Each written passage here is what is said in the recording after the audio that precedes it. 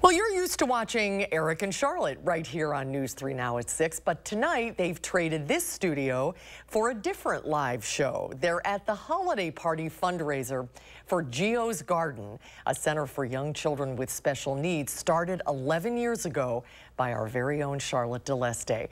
Braden Ross is live tonight at the Goodman Community Center where the festivities are just getting ready to kick off. Braden?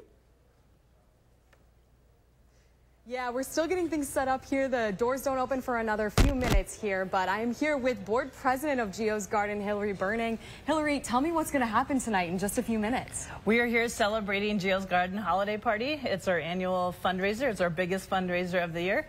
So we're having a live show, which is full of music and laughter and stories about Geo's Garden. So tell me about Geo's Garden. What is the organization? What do kids get from this?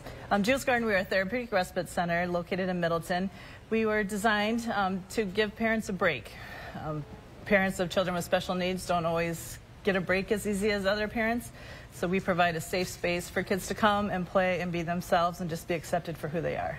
And you actually got involved when your own son went through Geo's Garden. Tell me about that experience and what it was like for you. My son Colin was actually the third kiddo to attend Geo's Garden and the third kiddo to graduate from Geo's Garden. He called it home. Whenever he walked in the door, he said, "I'm home." It was a very special place for him and became a very special place for my husband and I. And when he graduated, I knew I needed to stay involved, and so here I am.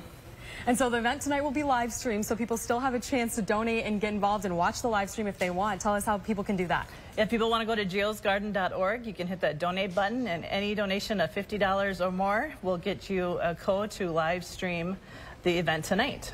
Awesome. Yeah, and if you're missing Eric Franke on your screen, he'll be one of the MCs here tonight, so you can see him on that live stream if you want to do that.